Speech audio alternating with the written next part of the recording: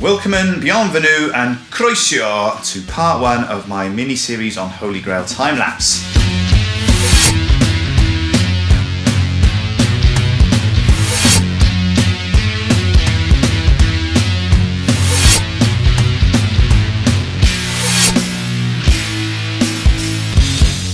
If you're unfamiliar with the term, it means capturing a full time-lapse sequence from sunset into night, then back into sunrise.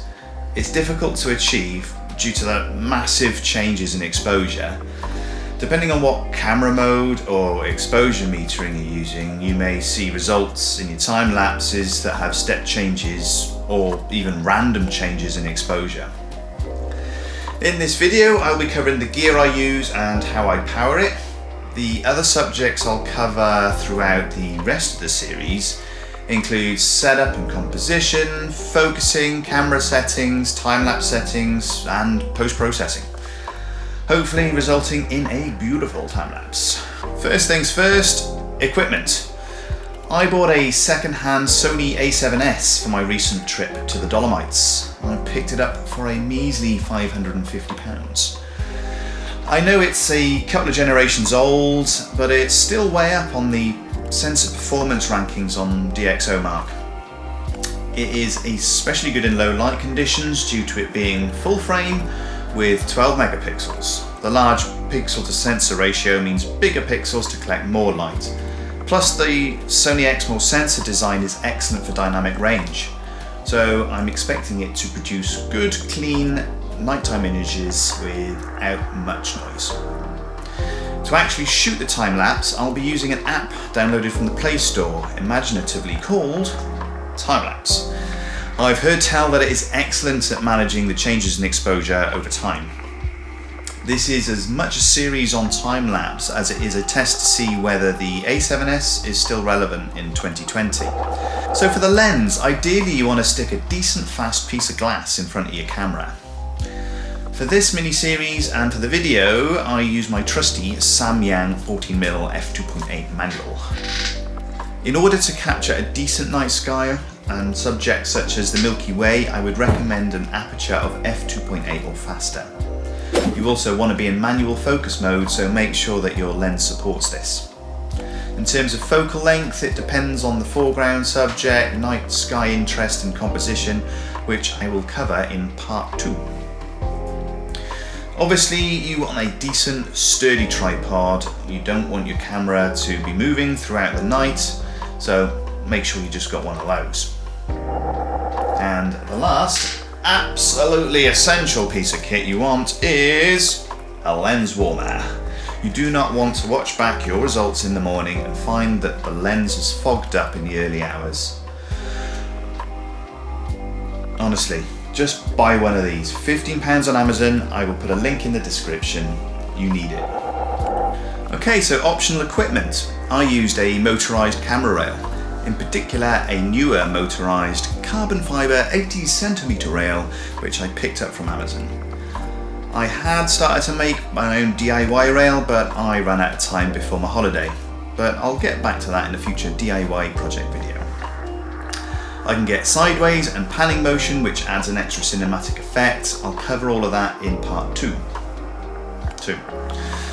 You could also use another motion device like the Surf Genie, or my Star Adventurer Mini Star Tracker has a function for time-lapse in when mounted upright on a tripod. This bit can pan around at a certain amount of degrees per hour, and you get that panning motion. By the power of Grayskull.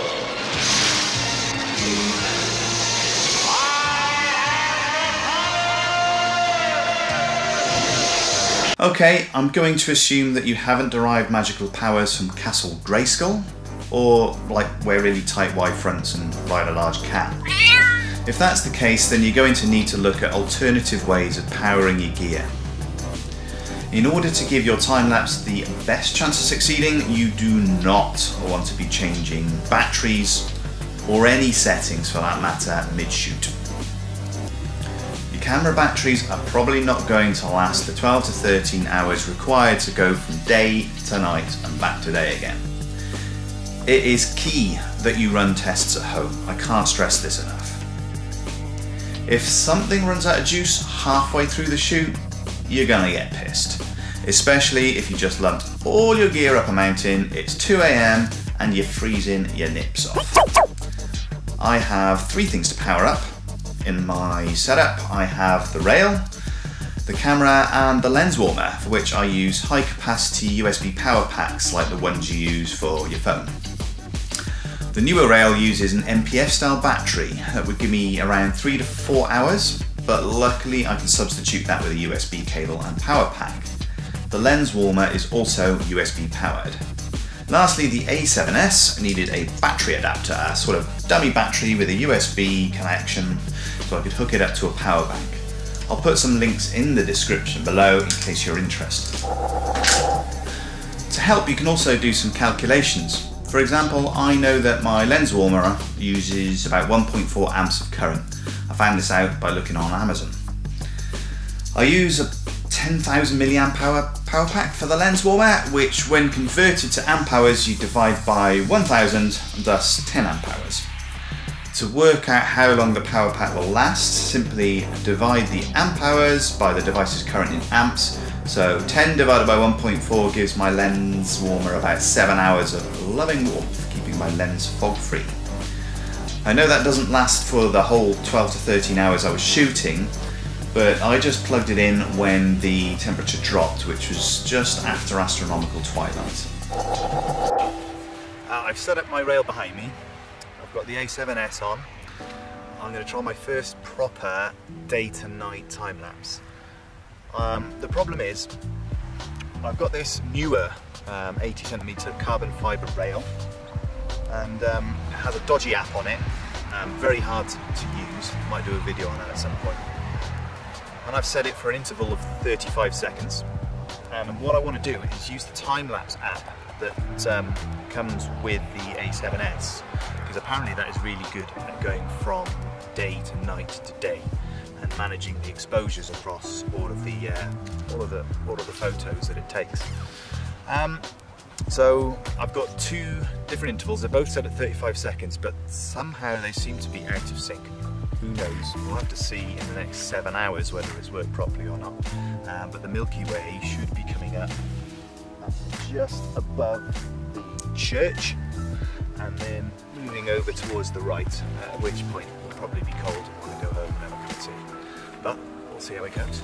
Okay, so I just wanted to make another couple of points about what I'm trying to set up here, and the fact that I'm trying to do this over a number of hours. I think I've got this set up for about 7 hours in total, which means the batteries that come with the rail only last around about 3 to 6 hours.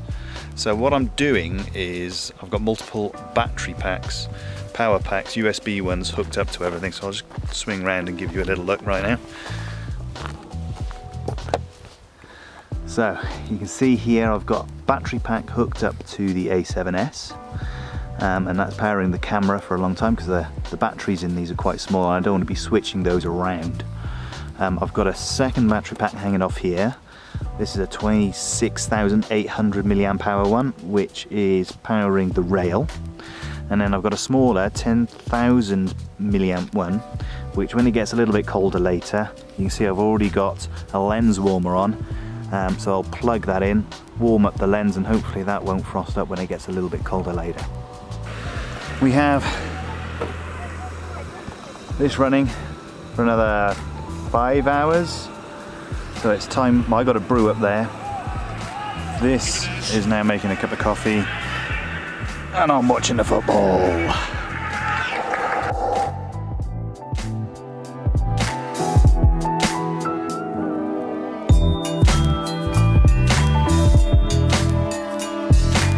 Okay, so that is it for part 1. Next up is, well, part 2, where I'll be talking about composition, focusing, time-lapse settings and camera settings.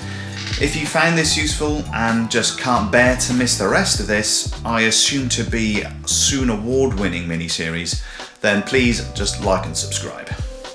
Until next time, photo geeks, take it easy.